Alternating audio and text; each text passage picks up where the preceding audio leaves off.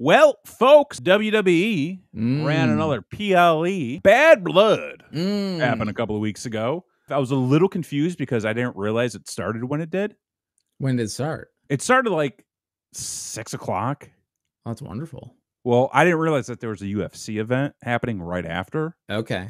So they were kind of jockeying for position, and so they bumped WWE up, which I was like, you know what, though? I like this earlier time slot. Yeah. We talked about this during WrestleMania. Well, we're getting older. We're getting older, yeah. But also by the time the event was over, I looked at the clock. I'm like, it's 9. You still and, got of course, I'm Central Time. There's still a whole Saturday night ahead of me. Mm-hmm. Overall, from what you saw, how would you rate the event? Okay, so it was mostly a nothing happening show, minus the opening match, the Hell in a Cell match, which was it's interesting to me because I thought it was fantastic. I'm not gonna shit on the match at all. The only thing I will shit on is that horrific bump poor Drew McIntyre took.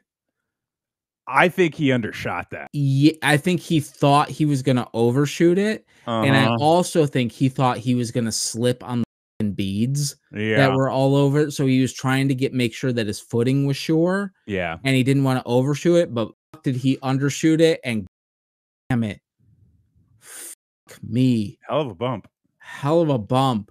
But other than the hard way toolbox shot to the head, which probably sucked. Like the rest of it seemed all right, but it's like one of those things of like the match was great, but it was also like I've seen better matches, but it was on a show where fucking nothing else was happening, right? And some matches were not good, and we'll get to that. And so like it elevated it even more, even though it didn't needed it. I think like I've heard people saying like it's like one of the best Hell in a Cells ever, and I was like, well, hold on, let's slow down a little bit, guys. Let's chill out. But very good, very good. Your thoughts? I think it was a solid B show. I thought the Hell in a Cell and the main event were solid to great. Everything else was weird. Everything else was weird. There was like a weird pacing to the show. It was weird pacing, and it also felt like it was like one of those shows where beforehand everyone was like, we're going to try some shit. And too many people tried some shit, and it didn't work. Just to run through the card, just for reference. Okay, you had CM Punk and Drew McIntyre, Hell in a Cell. That kicked things off. And he had Nia Jax versus Bayley, women's WWE Championship match. You had Damian Priest versus Finn Balor. You had Rhea Ripley versus Liv Morgan, WWE Women's World Championship match. And then you had Cody Rhodes and Roman Reigns versus the Bloodline, which was Solo Sikoa and Jacob Fatu. Nia Jax and Bayley, Damian Priest and Finn Balor, they were fine. They were fine. It was fine. They didn't do anything for me. The most notable thing was in Hurricane Rana spot in the Bayley Nia Jax match that was like, I don't even remember that. Well, so Bayley tried a power bomb and Nia tried a Hurricane Rana. That was her falling and Bayley having to take the flip herself and Corey Graves, for the love of God, said, I'd like to see a replay of that. And they showed one, and it looked worse on the replay than it did live. And even he was just like, I don't know what happened. I must have been looking at my phone at that point. It was horrible. The only thing that stood out to me in that match was the Tiffany Stratton angle, which they've been playing up for like a month now. Is like the will she won't she cash in on Nia, which eventually I feel like she will. Of course. But overall, it was fine. Right, Damian Priest, Finn Balor, the match overall was fine. It was fine. Storyline wise, it sucked. Because you kind of expected that like bitter hatred feud of like Finn screwing over Damian and causing him to lose the title to Gunther. Like there would be more heat there. There wasn't. It was a good match for Monday Night Raw. Yeah, it was like a Raw main event. It was like a Raw main event. Yeah. Again, solid match. It was fine. Mm-hmm. This is what it is. Rhea Ripley, Liv Morgan. I don't know who fucked up, but somebody fucked up. My theory, this is a theory, somewhere between the referee and Raquel Rodriguez.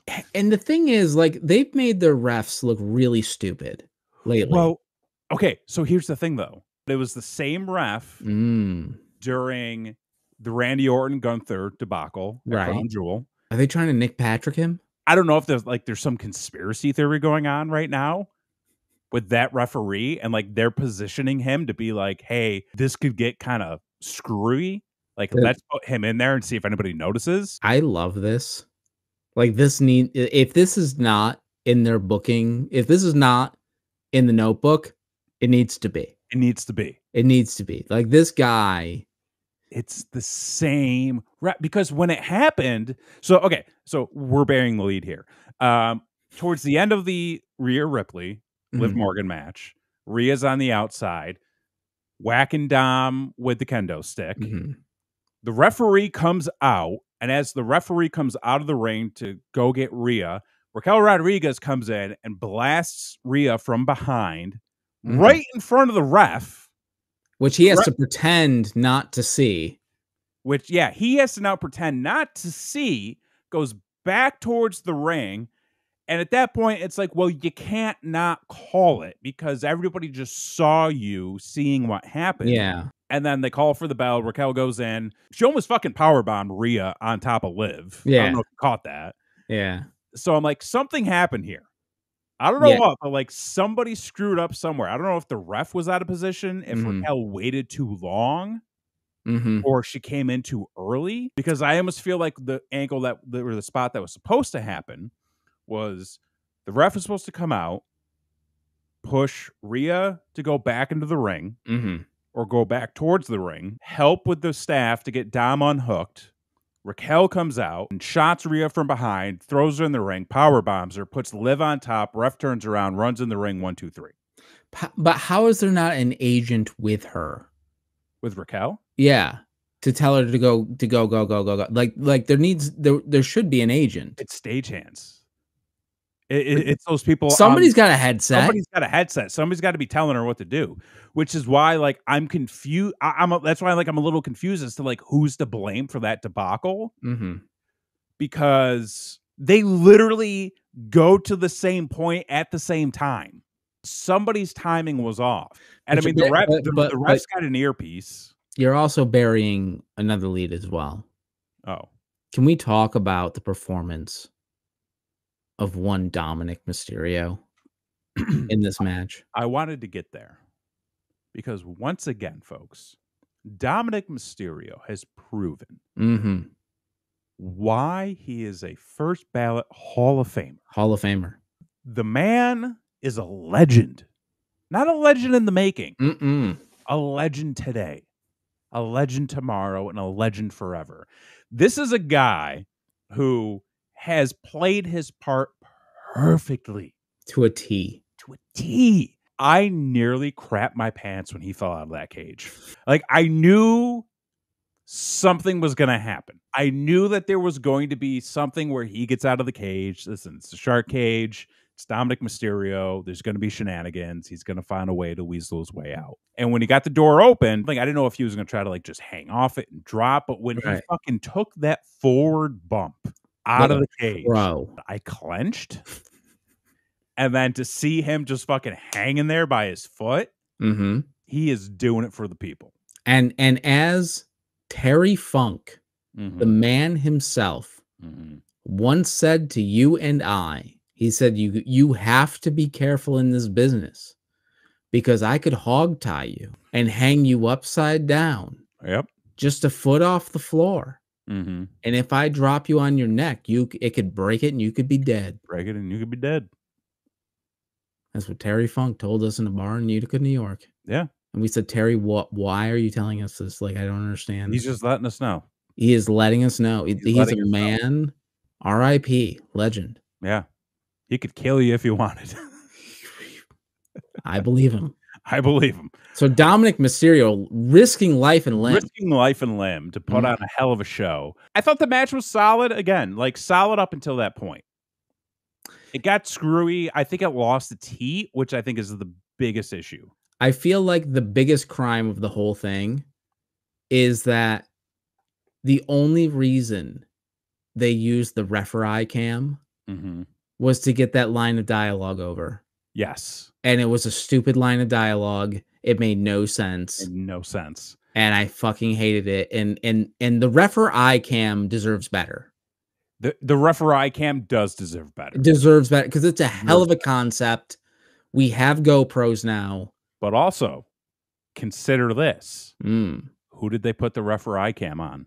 That's right. The referee who has been involved with some of the most recent fuck-ups in WWE referee history. Can I book an angle? Book an angle. Can I book an angle?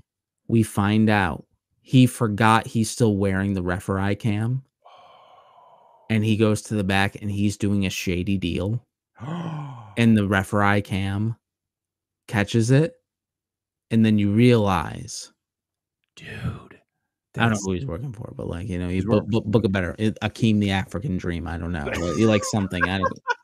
You know what, though? That would be pretty fun. Let's end with Hell in a Cell. Sure. Cody Rhodes, Roman Reigns versus the Bloodline. Overall, fine.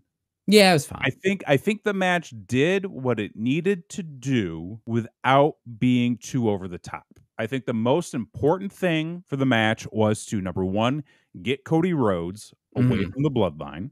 And it positioned Roman to now feud with the Bloodline. Right. It brought Jimmy back, brought The Rock back in. I'm happy to see Cody being done with them. I'm happy to see Bloodline feuding with Bloodline. That's what needs to be happening. The angle they did after the show with Kevin Owens, I thought was phenomenal. It's wonderful. I thought it was great because I wasn't expecting it to happen. And I'm just scrolling through the Twitter sphere, seeing what some reactions are, seeing what any news is, and I catch that video, and I'm like, God damn, Kevin Owens beat the shit out of Cody Rhodes like he owed him money. Which he probably did. It was a good beatdown. It was well done. Good beatdown. I believe that. I was like, Cody Cody got Kevin to invest in some deal, and then it just went south. Yeah, you tried to get the earwax cleaner, but really it just pushes the wax further into your ear, and you lose all your money. Yeah, exactly. You know, I'm sure that's what Cody Rhodes. Yeah, totally. So I thought that was great. That match did what it needed to do. It split people up. It started a new feud. The thing is, like, Solo Sikoa is not a top guy. He's not a top guy. He is the main villain in a 90s car heist movie. Okay. And you're like, I don't buy for a second that this guy owns a stolen car ring. Like, he's a decent looking enough guy to be an actor in Hollywood that someone owed a favor to. But you know what, though? I think that works for the situation. I mean, it does. You have this, and you know, no pun intended, but you have this fresh blood coming in and basically taking over a position that had been held for so long. You need, again, this goes back to what I was saying, I think a couple of weeks ago, where you need better heels. And you need better heels because you need people that the fans can truly hate. And I think that's what you have with Solo Sikoa. It is somebody who fans can look at and say, he doesn't deserve the position that he is in. Therefore, we don't appreciate the position that he's in, and we do not want him in the position that he is in. And that's only going to give more love and admiration to Roman Reigns and whoever he brings back into the fold, you know, with Jimmy and then whomever else they end up getting. I kind of hope they don't bring Jay back into the fold on this, because I think he's doing very well off on his own. He is, but I think it's inevitable. I think it is inevitable. I would like to see them go in a different direction.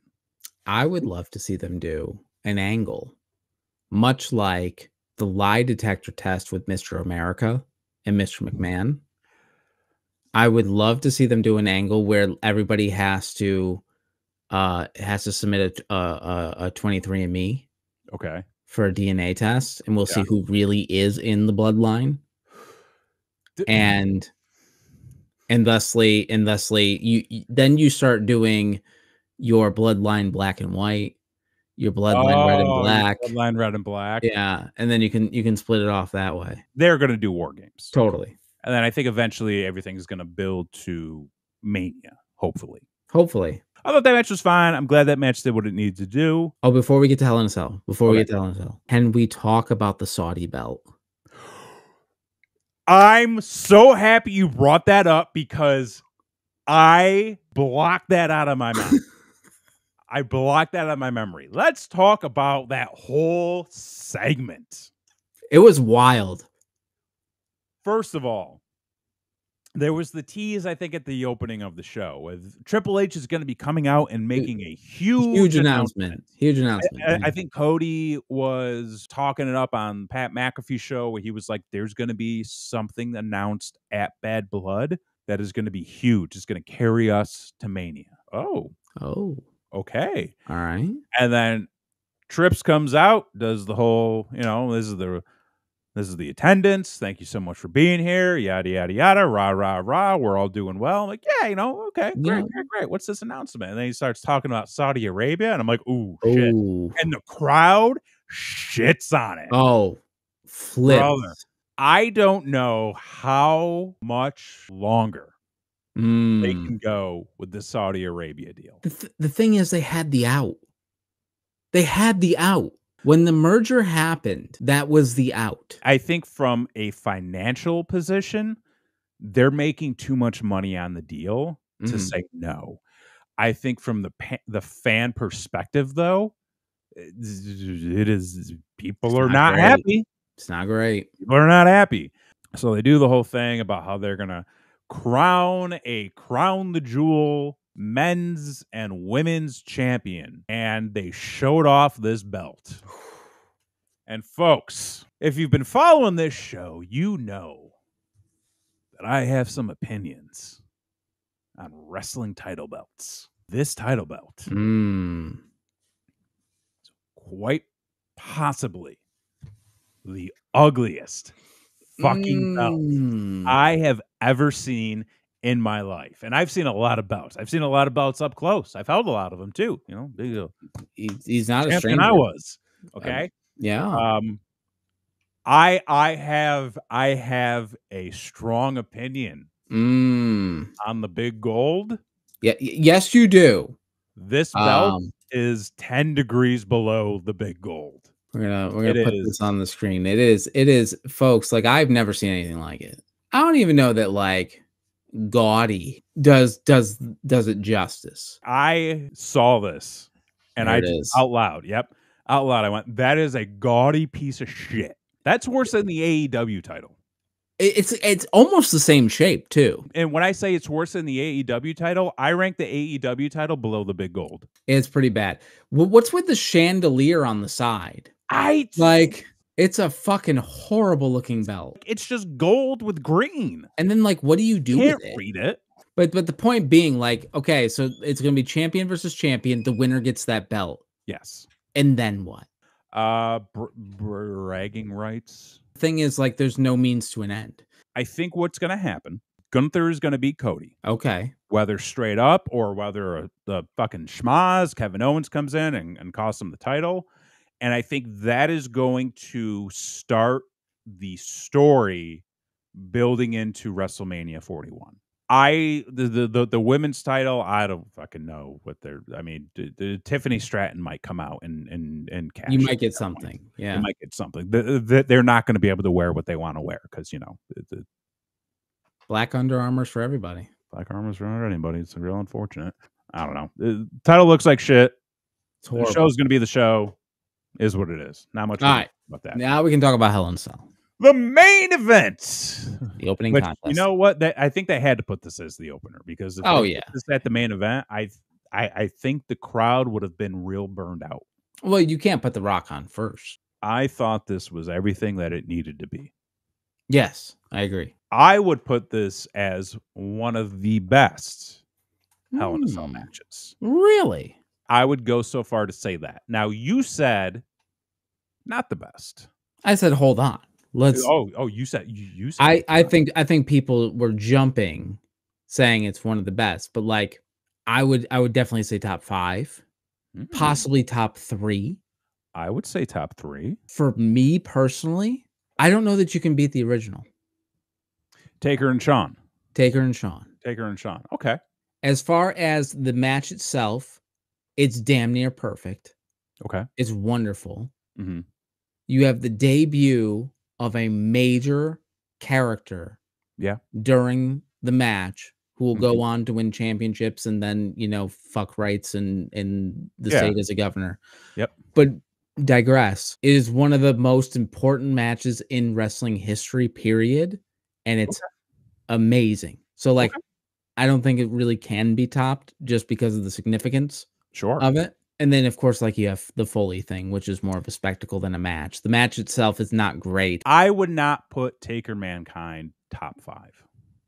Really? I think it's an important moment in wrestling history. I think it was something to salvage what could have been an amazing match. Sure. Because one of my favorite feuds in wrestling is Undertaker Mankind. It's wonderful. I thought that from a character standpoint, from just a fun story standpoint, and even from a match standpoint, like those are two guys that I always thought worked well together. And that could have been a tremendous match. But we didn't get that. We got Foley getting thrown off the cage, and we got Foley getting thrown through the cage. I think Shawn and Taker, definitely top 3. I think even like Taker Trips was a good one.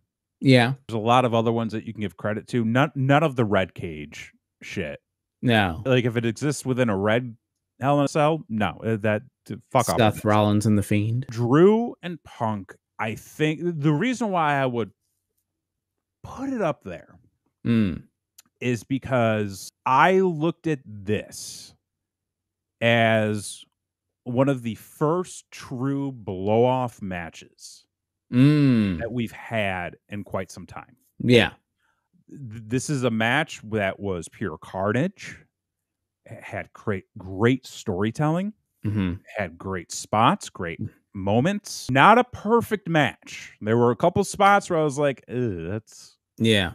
Drew going, oh, he's coming off the top rope. Ah! And taking a double axe handle. I was glad to see that they allowed them to get some color. Because even if one was on accident. Was it, though? Was it really on accident? Was it on accident, or was it a little bit more than...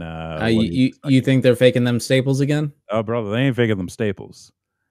I think that there were a couple of times where they definitely potatoed each other. Oh, sure.